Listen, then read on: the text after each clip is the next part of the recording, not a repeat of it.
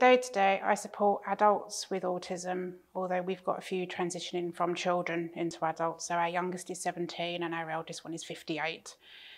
So we support personal care, medical appointments, life skills, support to find employment, hobbies and interests.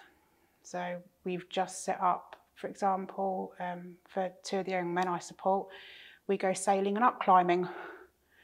So we get to have lots of fun as well. It's just very rewarding. There's no 2 days are the same. You know, you're helping them to reach their own potential and goals and independence. So yeah, it's a fab job. They're almost like my second family. So I absolutely love getting up and going to work. I really do. And even when I'm off sick and I get messages, I still have to like pass that on.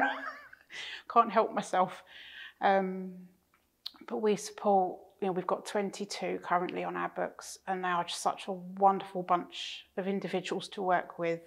They really are. It is a joy and a pleasure. There's some fantastic training opportunities. You've got your NVQs, your BTECs, and this time next year, because I've been in post for 2 years, I can apply for my LD nurses training, which is going to lead me up to my next band. But there's also lots of yearly courses that you can do. You can learn how to sign, which I've just finished. You do all your yearly courses, your first aid, so they provide all of that. You can do your training on the job, which is another way they support staff that are new to this. There's all different levels, but I'd say do it. You know, if you like a challenge and you want to help people, yeah, it's one of the best things you can do.